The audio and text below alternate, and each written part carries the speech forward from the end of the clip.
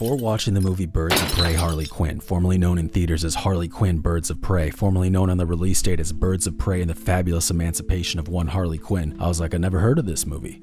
And it was because they changed the name 15 fucking times and it confused me so much I ended up spending $100 on Sonic movie tickets to pump up the box office numbers in some type of anti-woke protest state of psychosis. I wish I could give you more details than that, but anything that happened before March feels like 5 goddamn years ago, and being anti-woke has now become more exhausting than hating woke people. The point I'm trying to make is if you want me to go see the sequel to the Oscar-winning movie Suicide Squad starring Jared Leto, well then you fucking put Jared Leto in the goddamn movie. You make a music video with Rick Ross and Skrillex to promote it. It's not that complicated. Laugh all you want, but it's a proven method. Suicide Squad profited more than $500 million at the box office, and why? Because people want to see the Joker. We don't care if he's old or terrifying or cringe or only in the movie for 10 fucking seconds. Just put him in the goddamn movie and I'll show up. The movie could be terrible. It could be the worst fucking Joker movie in the goddamn world. Guess what? People in real life don't give a shit. They're used to being disappointed all the time. Or they have terrible taste like me and they actually enjoy the Jared Leto Joker. It's my crotch.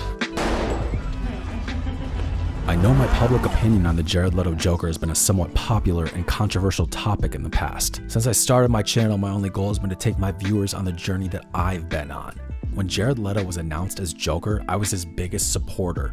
I wanted the movie to be the best thing ever made. The trailer was the best movie trailer I'd ever seen in my life. But when the movie came out, I was so disgusted with the giant pile of garbage I could barely watch the screen. There is a 3-year gap between the movie's release and my rant about why I hated it so much. I let it brew in my heart for 3 years until I eventually exploded hot, juicy Jared Leto hate all over YouTube. At least they were used. Who did you send used condoms to? Oh, everybody. Maybe they didn't want to tell you, but no, I mean, I did a lot of things to create a dynamic. And as soon as it was out, I was finally able to begin the healing process. Like most of America, I had hated the Jared Leto Joker, but now I was older and more mature and ready to open my heart to forgiveness and love. Not to mention, since the announcement of the Snyder Cut, Ayer's been a lot more vocal about how much of his movie was completely butchered by the studio. At one point, even saying that we were robbed of Jared Leto's Joker performance. And when I read that, something happened in my heart. He's beginning to believe.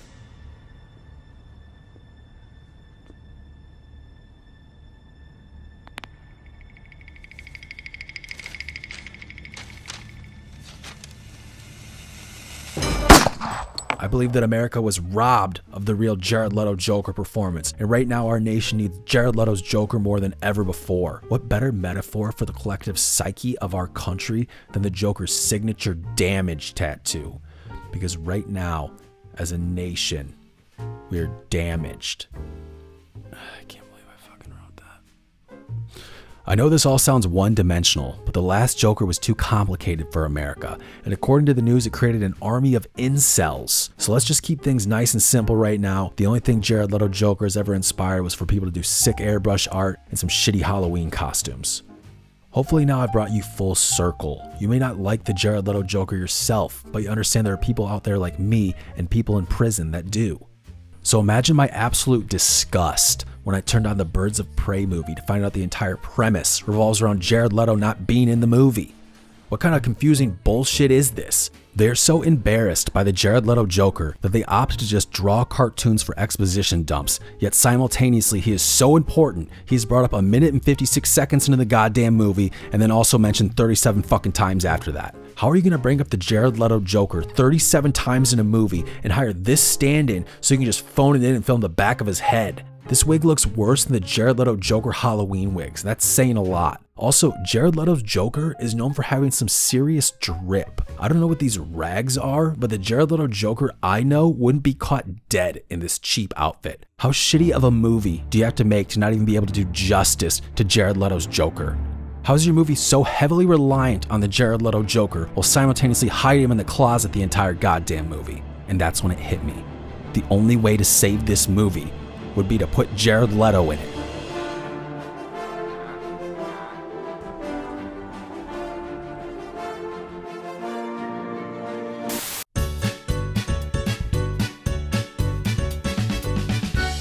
Alright, so this movie actually wasn't that terrible. I even laughed at a couple parts. The only cringe stuff was when the writers tried to be like Deadpool, and when they tried to convince me this woman was a scary person. I don't have rage issues! Besides that, it was actually a pretty solid script with some fun characters. Is that a snot bubble? Ew, gross. Oh, I've changed my mind. Peel it off. We have two huge glaring issues that need to be addressed in Birds of Prey. Number one, the best part about Suicide Squad was Margot Robbie's ass. That was the only reason I considered watching this, and for some reason, it was not featured as heavily in this movie. Things like this stick out to me and shows me this movie is desperately lacking the creative vision of David Ayer. There are no shots like this in Birds of Prey. Basically just throw the concept of cinematography and art out the window and decide to put Harley in some fucking weird hybrid coat with pom-pom sleeves. Number two, and the most glaring mistake in this movie.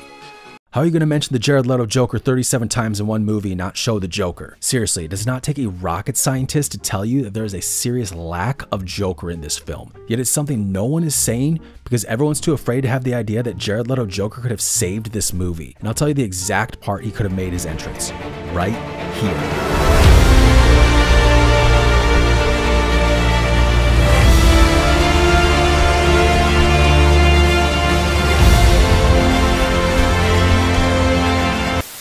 Imagine the entire marketing of this movie happened the exact same way.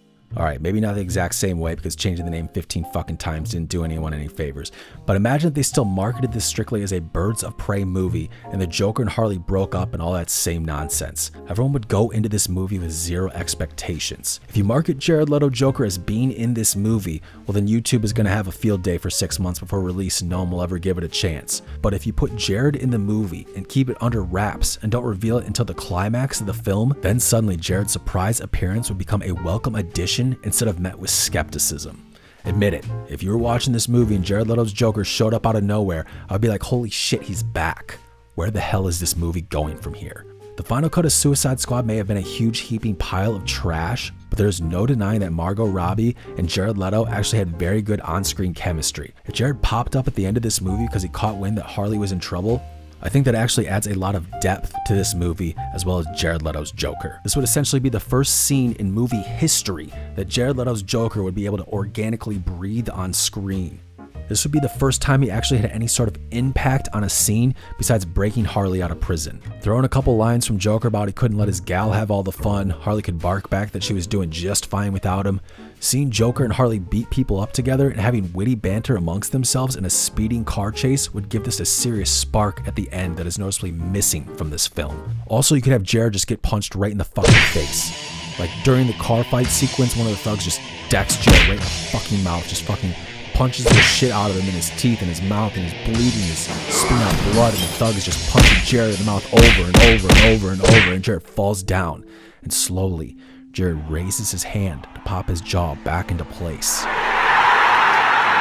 The entire movie has been leading up to this moment where Harley has the chance to be back with Mr. J, but instead she realizes she's caught in the same toxic cycle that got her here in the first place. She's tired of chasing and being chased by the Joker, and instead she chooses to be single and face her problems without him. This would actually complete her character arc in the movie, as going from a depressed girl who has been dumped and biggest personality trait is being the Joker's girlfriend to discovering that she's someone that is strong enough to handle her own shit and can finally resist the temptation of the Jared Leto Joker.